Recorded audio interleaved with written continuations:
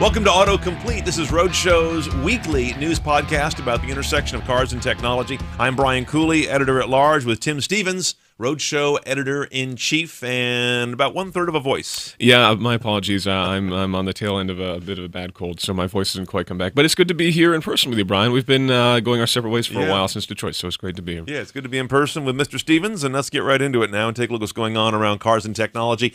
This is one of the most overarching, I should say, not overreaching stories that we have this week, which is all of a sudden the National Highway Traffic Safety Administration, which is a huge division of the Department of Transportation in the U.S., this is big stuff, is open to the idea that a car without a driver is the driver. In a letter, rather lengthy, that's been reported on, that they sent to Google as part of an ongoing dialogue about how future self-driving cars will be regulated, NHTSA has a whole bunch of language saying, okay, we're ready to move toward the idea of seeing the technology in the car as the driver for regulatory and legal purposes. This is kind of a big one. It is. Basically what this is, it's a response from a letter from Google to NHTSA basically saying that these are the things that we have issues with or that we have concerns about, the legislation that's on the books right now that we're not sure that we comply with, but that we need to either be changed or we need some clarification from you on whether or not our cars are legal basically for these things. Yeah. Things like there are laws that dictate minimum sight lines from drivers, laws that dictate warning lights that need to be shown to the driver. But if the car doesn't have a driver, then do you need a warning light on the dashboard? Things like that. If you don't have an idiot, you don't need idiot lights. Exactly. So basically what this letter is basically a 10-page response from NHTSA back to Google saying, here's your big list of concerns and here's our response to them. And the majority of them are amazingly warm and open to saying, yes, absolutely. You know, we have legislation on the books right now that says that the accelerator pedal needs to respond for a given rate. But, you know, ultimately we'll need to change that because there may not be an accelerator pedal in the car. So it's kind of shockingly open and transparent and ultimately very welcoming to the idea of these cars that need to be driverless and what needs to change. So basically you can look at this as a big long bullet list of all the things that the government needs to change in order to make these cars legal. But the majority of those things where the law is not accurate with what Google needs, there are notes basically saying that Google can file for an exemption and continue testing to do what they're doing. Basically the government saying we don't want to slow you down, which is pretty impressive. Yeah, and this is following on the heels of initiatives we heard at the very end and the top of 2016, very end of 2015, how the DOT says, look, we want to really get out of the way here and also move parallel to this and get some regulations moving later this year on how to deal with cybersecurity in connected and eventually self-driving cars. So that's another avenue where they want to make sure that they're not holding things back. And as Tim mentions, a lot of this has to do with old laws that are on the books saying you've got to have a brake pedal, for example. Well, you don't need that on a self-driving car in a true, full self-driving fashion. I'm intrigued by the idea that, you know, Google's latest prototype car gets rid of the human controls. And I've always wondered, is that really a plan, or is that more of a test bed to see how would people react when you take away the opportunity to think of yourself as the driver? It's definitely a very interesting move and a very progressive sort of thing. It's the kind of thing that I think most of us think that you won't really see on a road for quite a while. Whoa, that's like 2050 at exactly. earliest, right? At least outside of these major urban areas. So, you know, it remains to be seen. But it is, again, good to see that NHTSA is being progressive, that the government's trying to be progressive here. And looking at things like, I made a note of a couple of them, the warning lights we talked about. There has to be a noise made when the driver's side door is open and the car is able to be moved, but which is the driver's side door if there is no driver in the car? And do you need that noise either?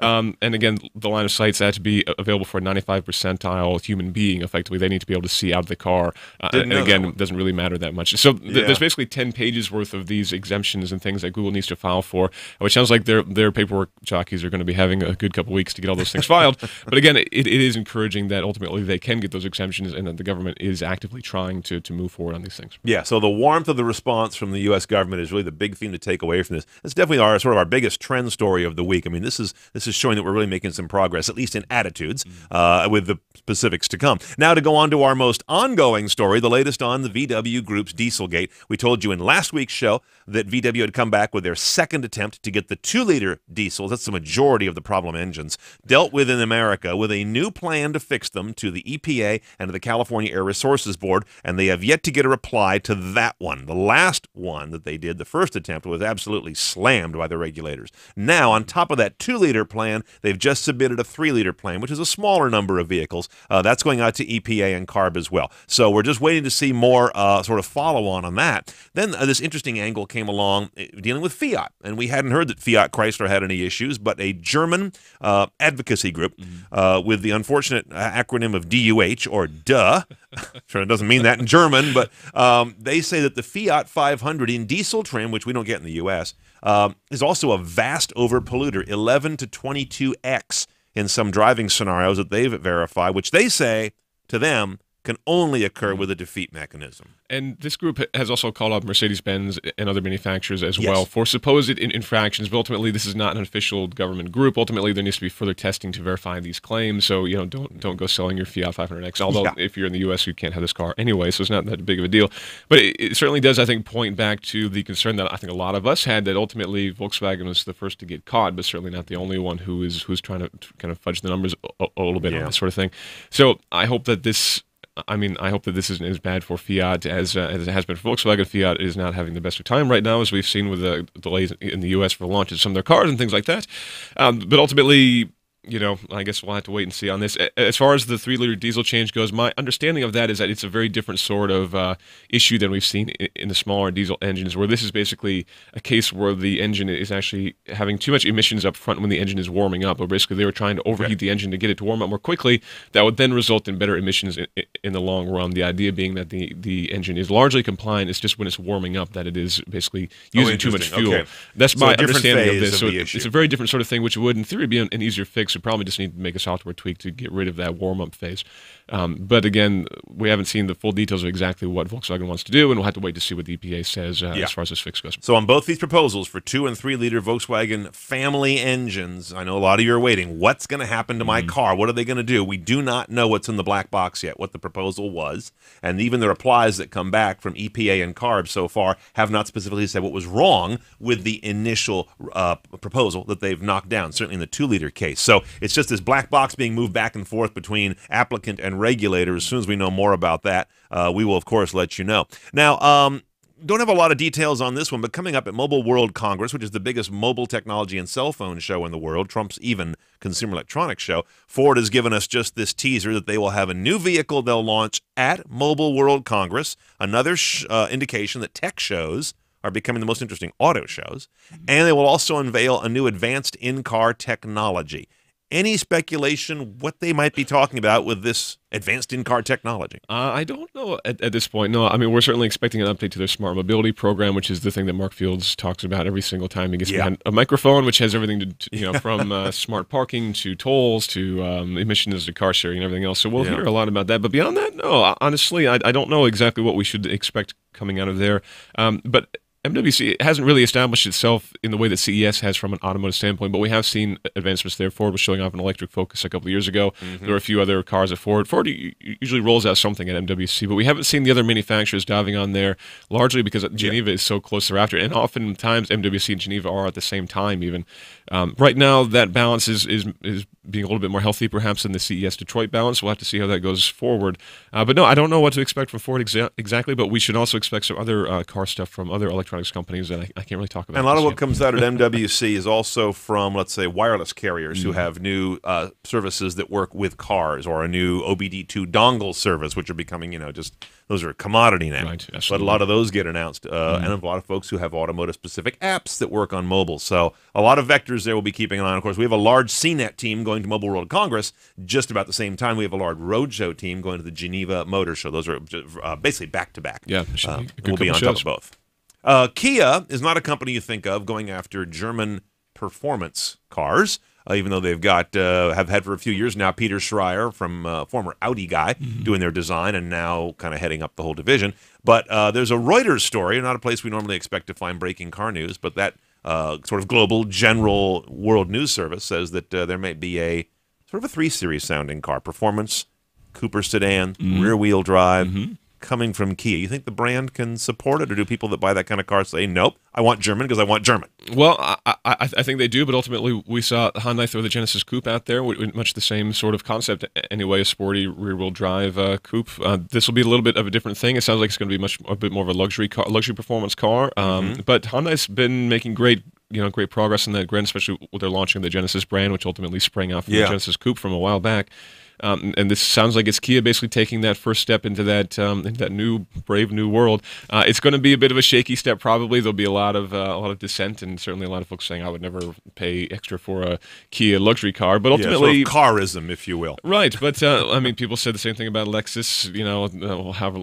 More than a decade ago. But Lexus and all these other premium brands that have come out of these lower cost manufacturers, and I think it's time. Kia's been making great cars. Have been doing a lot of great stuff with technology too. And I'm always a fan of more rear-wheel drive cars on the road, so I think it's good. We tend to like those here around the Roadshow camp.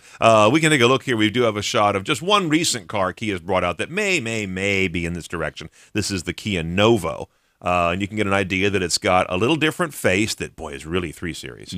And, of course, it's a 4-door, but it's got a very sporty, tidy, almost coupe-like rear roof line. This is a concept car, and it's not necessarily what they're going to bring out, but it just shows they've been showing design concepts that are not what you think of in terms of economy or utilitarian vehicles that you might think of. Great-looking car. When you think about Kia. Let's see. I think we're going to take a little break here and come right back, and we're going to tell you what's going on with new cars from Chevy, Camaro on one end, Trax on the other, and get some of the latest stuff that's just about to come out right now on Roadshow. Tim's going to update us on that when AutoComplete continues. Back to AutoComplete, Episode 5. This is our February 12th, 2016 edition. Brian Cooley with Tim Stevens. Continuing on, let's break down now to get an update from Tim about what's new at Roadshow. Right, so this week we have posted our new episode of Rivals, which is our big three-way segment showdown, effectively. This time we went with compact SUVs, or even subcompact SUVs. Mazda CX-3 versus the Honda HR-V versus the Jeep Renegade. We had a lot of fun putting those three through their paces. They're all, very similar cars. They're sorts of cars that people would really be logically cross-shopping. That's kind of the idea behind that series. But ultimately, they had very different performance. The Mazda was really great on road. The Jeep was very great off-road. And the Honda was pretty boring overall, but ultimately it was an incredibly practical car. I won't spoil the result, but if you're thinking of buying something in that segment, or if you're interested in that segment at all, I highly recommend you check that out. We've got the Chicago Auto Show. This should be going on right now if you're watching this on Friday. A lot of great news coming out of there, and it's kind of a preview of the Chicago and a little bit of fun. We sent our team out to drive the Nissan Winter Warrior Concepts, which is basically they took a Rogue and a couple of other Nissan SUVs, put tracks on them, tank treads basically, and they went cruising around a local ski mountain in Chicago. So I'm very jealous. John Wallen got to go have some fun in that thing. It looked like a lot of fun. So we got a video of that up. We also have Antoine's review of the new Scion IA. Scion is going away, but ultimately Mazda decided not to bring the Mazda 2 to the U.S., so Scion picked it up and threw a Scion badge in the front, and we've got the IA. It's a great car. Again, it's kind of the end of the Scion brand, as it were, but it's a great car. And if I recall correctly, that carries over to a Toyota at the end of Scion after this model year. Right, and I don't know that they've identified exactly which model that will be, but it's good that is going to continue on, perhaps the Toyota IA. But it's a good car. Full review with video from Antoine. It's on the site right now. Good. Okay, great stuff waiting for you at Roadshow, and that's theroadshow.com. I know a lot of you are probably still new to the site. We've only been up and running since basically top of the year, so whether you found us there or found us somewhere else on YouTube or elsewhere, make sure you check out The Roadshow. It's theroadshow.com, the new automotive site from CNET. Now, speaking of Chicago Auto Show, which Tim just mentioned as we're deploying our team there, one of the more interesting car stories coming out of there is Camaro Option Package 1LE, which is a very cool hot rod package, but now being available on the V6 of the Camaro starting with 2017 model year. And 1LE adds a lot of good stuff. It gives you a 355 horsepower V6, the FE3 suspension package, which comes from the SS model, wider, bigger, staggered wheels with Eagle F1s on them, 4-pot Brembos, and a track cooling pack, which is pretty hot stuff for a V6 Camaro that I imagine is going to be relatively affordable. Absolutely. Previously, we've only seen the 1LE on the V8, as you mentioned, but in their testing, they found that the new V6 1LE is actually as quick as the outgoing V8 model around, I think it was Button Wheel they were doing the testing on, which is pretty good news. And the new V8 model is 3 seconds faster than the outgoing 1LE, which just stepping everything up. Which is great. So if you go with the V6, you don't get the big brakes. You get bigger brakes, but not as big as on the V8. The suspension is upgrade over the base Camaro, but it's not as you don't get the full mag ride suspension that you get on the V8. Yeah, V8 gets 455, so you got another 100 horse, mag ride. You get electronic limited slip, 6-spot Brembos. I think the Recaros are standard. And the Recaro seats as well, which you don't get on the V6. So the V6, I'm sure, will be a little bit lighter, probably a little bit more nimble. Should be maybe a little bit more of a track to it. Yeah. It sounds kind of like the difference between the turbo V6 or the turbo Mustang now and the V8 Mustang, that they're both said to be performance-oriented, but this is a different way to go, I think, as well. But again, 3 seconds quicker on the new V8 and the same speed from the V6 as the outgoing V8 is pretty impressive. The 1LE it's definitely a track monster. It's a very, very focused car. It's a great car. I can't wait to drive both of them. Actually, I think it'll be fun to bring the two together. It sounds really interesting in a V6 package. I'm a V6 underdog fan. I often find the V6 of a V6 V8 sibling set to be just right. Yep. And this could be a sweet package. On the other end of Chevy's lineup, the Chevy Trax, which has turned out to be not even a sleeper hit. It's become a really solid selling car for them, one that we have a lot of respect for. We've got a new version of the Trax coming to Chicago, but it's not a complete new generation, but it's nicely upgraded. With one of the more interesting parts of it is that it's got really great-looking cabin upgrades, including Android Auto, CarPlay, 4G LTE, which is going wall-to-wall at General Motors, a lot of good passive driver assists. The Trax is going to be a seriously contented car, as they say in the biz. Right. And this new change is not a major evolution of the car from a driving dynamic standpoint or anything else. Ultimately, we're seeing a technology injection into this car to bring a little bit more modern Android Auto and CarPlay on board now, standard feature, which is great. A lot of new... kind of like Bolt. Right, kind of like the Bolt. A lot of new safety features, as you mentioned. And ultimately, yeah, this is I think, a bit of an underdog in this category just because it is fairly new to the U.S., but it's definitely gaining a lot of ground, and I think it looks quite nice, too. So hopefully this a little bit of a tech injection will help it sell a little bit more. Yeah, because it was a little Spartan inside. A lot of folks got inside. Okay, this is like, it's almost like one of those single mono gauge cars. Everything's embedded in a speedo. Takes you back to an old Fiat 500. Right. That's never good language. It says, oh, okay, I ran as cheap as I could. But this car actually is looking very nice. We have some great photos of the new cabin over at Roadshow that you can find there. Ferrari's FF has always been the family Ferrari. It's also, it's not the Ferrari you think of normally with its sort of coupe 2+2 seating for the kids lineup, but they meant it to take over what used to be the 456, which is your family Ferrari. They've just basically done one major change. They've changed the name, and I'm a little pissed off because they're taking the most vaunted name in Ferrari history and attaching it to this car. Not that the FF's not a lovely car, but it's now going to be called, a mouthful, the GTC4 Lusso. Yeah, with no spaces, no capitals. Right. Somebody needs to get the Ferrari branding people a new keyboard, because we saw the same thing with the F12 Berlinetta, but then everybody just called the F12 Berlinetta the F12. But it's obviously that this is a pattern that Ferrari is establishing going forward, and ultimately, these I think we're past the lowercase I days. We need to get to the point where Ferrari has some proper names in there. And yeah, so GTC4 was a 2+2 coupe in the 70s, and then the Lusso was a special edition of the 250 GT in the 60s, which was a more luxury. Lusso means luxury in Italian. So this is ultimately them trying to take that a little bit more of a Ferrari heritage and try to apply that to the FF, which I think was definitely something that a lot of people thought was lacking with the FF. This isn't a traditional Ferrari in a lot of ways because it's a hatchback and it's an all-wheel drive car, which is a very different thing than your average Ferrari. And so a lot of people had a hard time seeing this car as a Ferrari, but ultimately I don't think putting a silly name on it is going to in any way pull in that Ferrari heritage. I think it's a great car. I've driven it. I loved it. I think it's one of my favorite Ferraris, actually. If I were buying a Ferrari, honestly, that would be one that I would consider because you can drive it 4 seasons, have a lot of fun with it. It's practicality. You can. And I actually like the look. I love that sort of, that sort of shooting brake look. As interpreted by Ferrari, it's the hottest shooting brake ever put on the road. Absolutely. It's a gorgeous car. And I don't know that I'm a fan of all the tweaks. So they basically added more grills to the front. They've added this weird sort of Andrew Crock on our team said it looks like a unibrow on the rear end. It's not the most flattering look, and the name, of course, is a little bit problematic, I think. Yeah. So not exactly a warm reception to the new GTC4 Lusso, and I'm going to be calling it the GT4C Lusso a lot, probably. But anyhow, so if you hear about that Ferrari, there's not a new Ferrari on the market. Correct. It's the FF, basically revised slightly, and taking the vaunted Lusso moniker and adding it to it, and leaving out caps. And well, no, it's got caps. There's no spaces. Right. That's all. All right. Let's see. This is an odd one. U.S. traffic deaths are actually looking like they went up quite a bit in 2015, and that's a big story because they've been going down for a number of years. Certainly in the big trend, if you look at decades, we've been pushing deaths down for a long, long time. And all of a sudden, it looks as though there was a pretty good spike in the first 9 months of 2015. We don't have Q4 in yet, so it's a three-quarter story. Basically, we went from 1.05 deaths per 100 million miles, which sounds very small, and I guess it is, to 1.10 deaths. It's actually a pretty significant bump of 5%, greater than the miles driven increase last year, which is 3.5%. So accidents per mile are increasing more than miles driven, something we haven't seen happen around the U.S. for a while. And, I think a lot of the causes that, there's been no word on this yet specifically, but it's going to come out to be, aside when you factor out more miles driven, it's still drunk driving and speeding. And these same old human foibles from what the early expectations are, which again opens the door to technology that can catch us in more of these situations, especially forward collision braking, lane management. If someone's weaving, lane management might be just enough to prevent one of those kissing collisions on the freeway where someone spins. Right, and I think we have to look at distracted driving as a major factor here as well.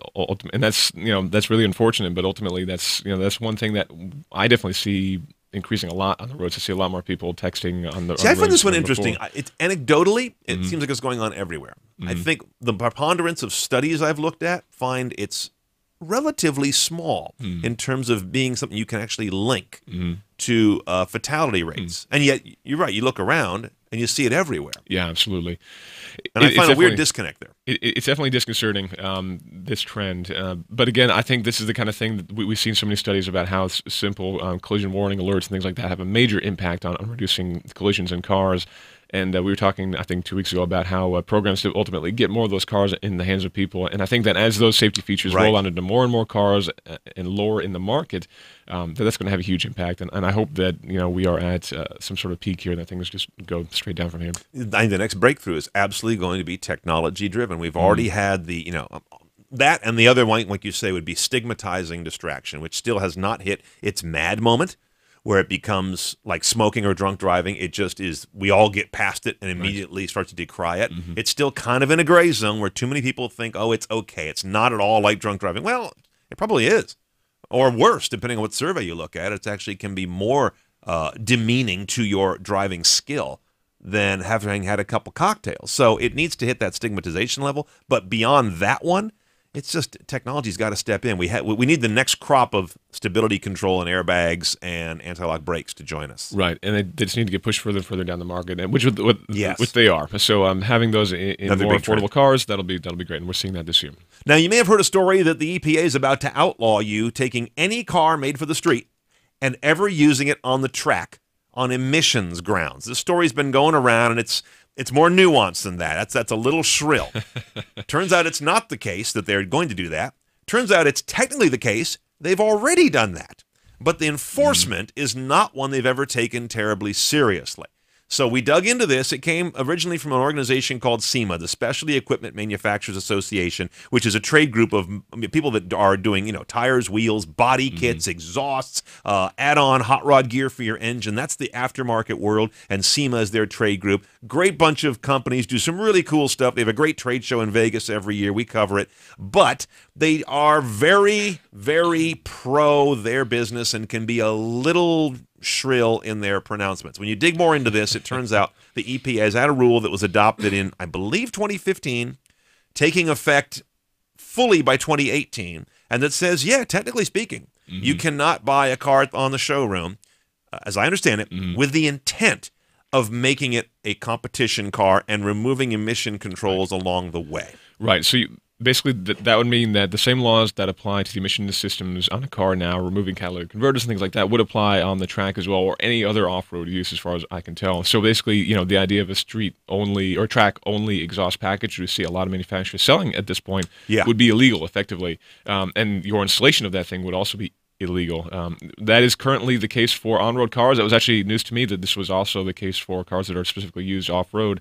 But that's a little bit disconcerting. Right now, it sounds like this would be not retroactive to any car before 2015. That's right. Which is somewhat good news if you're out there doing Miata Cup racing. And that I kind of don't thing. believe they You can really find older go Miata. after these cars. I mean, Right. I've never seen EPA show up at a track event. Right, but it doesn't mean that you cannot take your car and turn it into a track car. You just need to leave the stock exhaust effectively in place, that's fun. or anything Hit before the track with your catalytic cats in converter. place. Which honestly, given noise regulations at a lot of tracks these days, that may not be the end of the world anyway, because we're seeing more and more bigger mufflers appearing on race cars that's to get true. by regulations. So maybe that's not the end of the world. But ultimately, this doesn't mean that the idea of a track toy is going away. You'll still be able to buy your car and cage it and rip out the interior and do everything else that you want All to. that non-emission Right, stuff. but you'll have to have basically an EPA legal exhaust system on the car. Technically speaking. Technically speaking, Again, the enforcement on inspection- this, I think, is going to be pretty low priority for them. right? And I mean, yeah, it depends how they want to do it. You could see something as draconian as some sort of an inspection system, where basically, you have to have a sticker on the dashboard that says that this car has been inspected, that the exhaust is inspected, and then organizations like NASA and others would have. But to also then other find components, that. on top, Who knows? chipping, injection systems, those are Yeah. all EPA, regulated. Mm-hmm. So they could really get into your powertrain if they wanted to. I think one of the big dividers will be, is this car registered for street use or not? Right. If Yeah. it's not, they're not going to care. Right. I can't imagine. I would hope not. But if you're taking a street registered car with Right. with valid tags on it, and you're tracking it because you got a serious build on it, but it's legal enough to drive back and forth, that's when you could be in technically legal hot water as we read this. And the fines on this are pretty big, up to and including, I think, basically taking the car. Oh, don't screw with EPA. Yeah, No. you do not want to get in trouble. These are the super fun people. Yes, absolutely. Yeah, so it is. There was a lot of fear, uncertainty, and doubt this week on Twitter from this. Yeah. It remains to be seen exactly what the implementation was. It sounds like it's about half as bad as you've probably heard if you've heard the worst case. But we'll keep an eye on that as more nuance comes out. A couple quick ones here. If you go to buy a Jeep in the near future, you may find that they try to sell you a better stereo. Nothing unusual about that. But it may not be a Jeep stereo. It may be an Alpine rig. This is a new trend in the business as the aftermarket electronics biz is, not in its best days these days. Most people stick with their factory audio system. We'll take a look here at a new system. If we go to my screen, you can see something called Alpine Restyle. It's a new line that they are selling in new car dealers, not just in the aftermarket. So the first dealers to get this are Jeep. And you can take a look at what Restyle looks like. So here's the Jeep rig.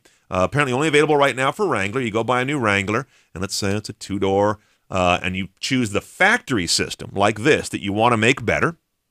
And here's what a Restyle system would look like. It's a completely different fascia, much bigger screen. It often includes new plastics and bezels around climate control if necessary, even including some of the HVAC switchgear to get it all to work right. So as you can see, that's a completely different look. It's a heavy-duty update, but being sold at showrooms is something unusual. And, of course, the reason that they like this at the dealership is the margins are fat. Yeah. And these systems are $7,000 to $8,000, according to a story that we were looking at in a sort of average ticket. That's a lot of money.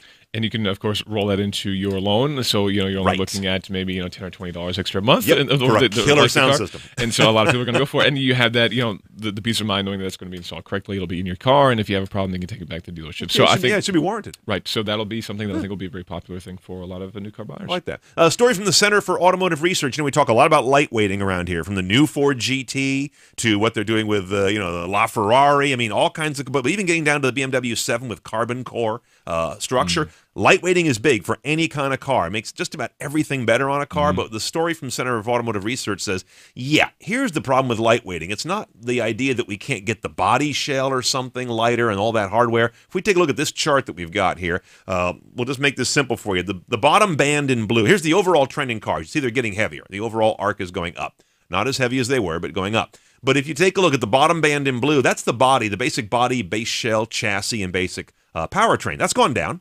For the most part, trended up recently. Emissions gear hasn't been adding a lot to the pie. Neither has safety gear. It's been pretty stable for a number of years, but the top band, the purple band, which is getting fatter and being significantly more part of the car, that's where the weight gain keeps going up, and that's comfort and convenience. Additional tech, More padding, more sound deadening, more sensors and radar and displays and HUD apparatus. So 30-way power seats. Yep, 30-way power seats. Just the switches for those. Right. Add 10 pounds. So all those cool little doohickeys you love in your car, all the tech that we do love, and all that comfort and convenience, and 4-zone AC and separate champagne chillers in the back seat. Looking at you, Bentley owners, you're killing the lightweighting trend.